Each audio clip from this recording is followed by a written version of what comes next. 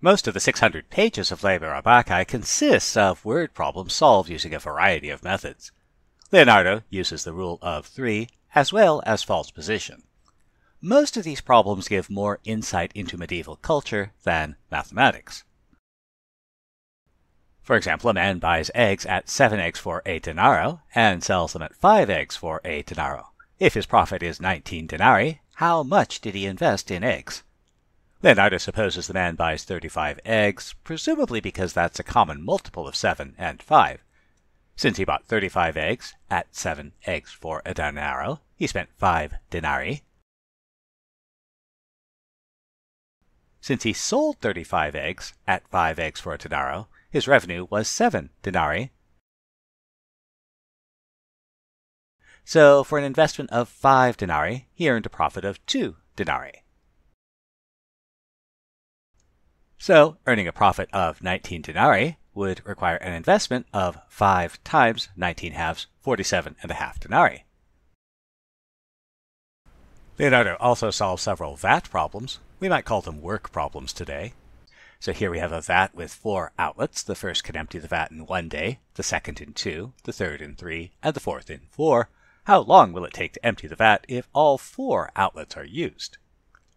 So Leonardo assumes the outlets are kept open for 12 days, again presumably because 12 is a common multiple of 1, 2, 3, and 4.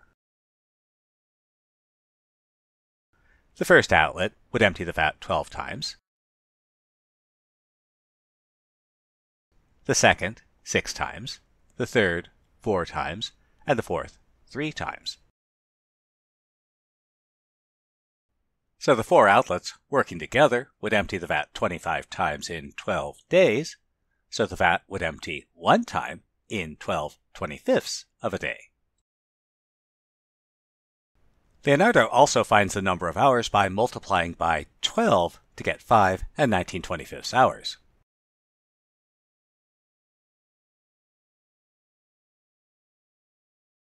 In the 13th chapter, Leonardo introduced what he called El Shatim. We call this the method of double false position, or linear interpolation. As you might guess from the name, it's something Leonardo picked up from Arabic sources. We call it the method of double false position, or linear interpolation, begin with 2 guesses for the solution, and use proportional reasoning to solve the problem. So in another alloy problem, one silver alloy has 3 ounces of silver per pound, and the second has 6 ounces of silver per pound. How many pounds of each alloy are needed to produce 15 pounds of an alloy with 5 ounces of silver per pound? Leonardo begins by noting 15 pounds of an alloy with 5 ounces of silver per pound requires getting 75 ounces of silver.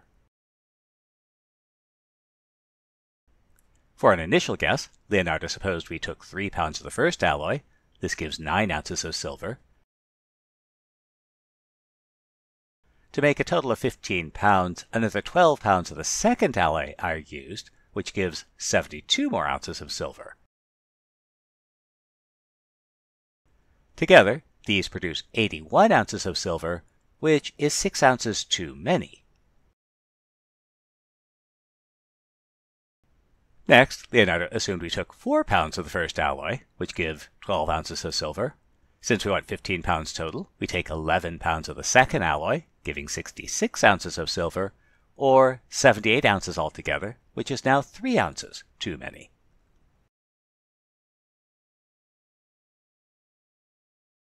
So to summarize what we have so far, 3 pounds of the first and 12 pounds of the second give 6 ounces too many.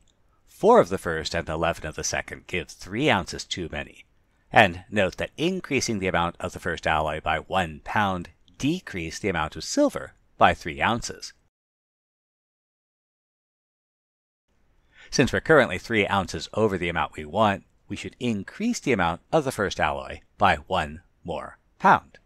So the solution is 5 pounds of the first alloy and 10 pounds of the second.